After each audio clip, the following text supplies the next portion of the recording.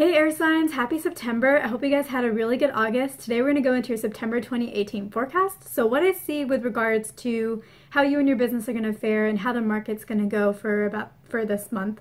I see that you aren't really focusing on what's going on in the market. You're not really focusing on the landscape. You're actually trying to avoid that as much as possible. And normally I would say that that's okay, especially at this time for the fire sign and earth signs. They are noticing what's going on and they really need to be focusing on their work and not what's on the landscape. So normally I would say like, great job guys, but I feel like you're doing that because you are not at peace, like you don't want to know what's going to go on. And so you're stressed about it. You're not looking at it, but you're stressed at it and you're internalizing that stress. The reason why you're not looking at it is because you already have so much on your plate. You already have enough stress to deal with, and you don't even want to think about what's going on outside of there and then add even more stress to your plate. So I think that's the reasoning behind why you guys are avoiding this kind of information. And I think overall it's going to be fine. Like, I think, you know, it's okay. Like, I don't think that the outside factors are actually really going to affect you and your business. But I think it is important to be aware, at least on some level, of what's going on, because even though it may not directly impact you, it is good to know what's going on so that if there is any like collateral damage, you know, like things that can affect you in more subtle ways, you're prepared for it, you understand where it's coming from, and it just gives you a more holistic perspective of what's going on. In terms of what I get for your personal life for September of 2018, is I get that you guys are being a little bit reclusive. So it's kind of like the fire signs, except you're doing something very different. You're not going into your own shell and being by yourself and disengaging from the rest of the world.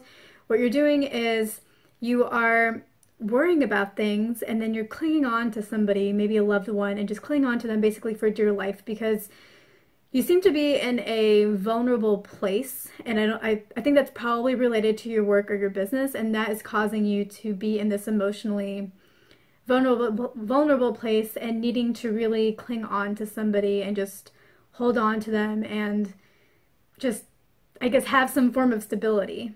So what I get for you guys to do for September of 2018 to make it a better month is with regards to your business, I get that you really should be looking at what's going on around you. You really do need to have that perspective and just know what's going on around you. And yes, it is going to add to your stress. It will. But I don't think that the problem, I don't think that the solution to your stress is avoiding what's going on so you don't add on more. I think the solution to your stress is that you need to step away from your business a little bit more. Your business, I think you can't reduce your stress in your business. The way it is fine. There aren't changes that you need to make. You need to step away from your business though. You need to allow yourself and your business some space to breathe. And yeah, you need that space from it, and you need to go off and like spend some time away from it so you can start letting go of the stresses that can kind of come up whenever you're just always focused on the same thing and seeing the same thing and being around the ssame problems. Like, you need to step away from some of your problems. And this kind of ties into your personal life where you're clinging on to someone for dear life because you're in an unstable place. You're not feeling good about things, and then you just really need to find some comfort in someone, and so you're clinging on to them. And the way that it ties together is that you need to step away from your business. And when you step away from your business, you need to go to your personal life. Your personal life involves that person that you're clinging to or those people that you're clinging to. And the way that you need to approach them is instead of clinging on to them now, like, it's fine. Like, this person loves you, they adore you, and they're happy to be there for you. So don't worry about that. Like, that is solid. That's all good. But what you can now do for them when you step away from your business is you go out and you treat them. You take them out to a nice restaurant. You plan the date. You take them out and show them a good time so that you're giving back to them, because right now I think you've just been really holding on to them. And like I said, it's fine. They love you. They adore you. There's no problems there. But it is really important to have a give and take just in general. And so this is your opportunity to give. So step away from your business. That'll help de-stress you. Spend time with this person that you adore, who adores you back. That will de-stress you. And use your mental energy to plan a date that will also de-stress you and get you focused off of your business. And it will also show them some love and appreciation and just really grow that bond and make them want to be there for you even more than they already want to. In terms of what else you should do, I get that for your business, again, step away, de-stress. I think you need to sit in front of the couch, sit in a very comfy couch, sit in front of the TV, actually, no, it's not sit in front of the couch, sit on the couch, comfy couch, in front of the TV and just watch a show that does not require you to think, just some show that is engaging but mindless, allows you to be mindless, and that will really help distress you. Give yourself, like, make yourself a nice little drink, like a nice little cocktail, and then sit yourself there and enjoy that while you watch the show and just literally do nothing. Basically, do nothing.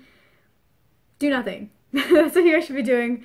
And to enhance it, like, make yourself a nice drink and make it like a fun do nothing. And then with regards to your personal life, the person that you're clinging to, sorry to use that term so much, it's just how it's being portrayed to me. That person, you can invite them to join you, but if they don't want to, do not get offended by that. Let them go off, and while you vegetate and do nothing, let them go off and do whatever they want to do, and give them the space to be able to do that, because they, like I was saying, they really want to be there for you, and they would happily sit there with you if you ask them to.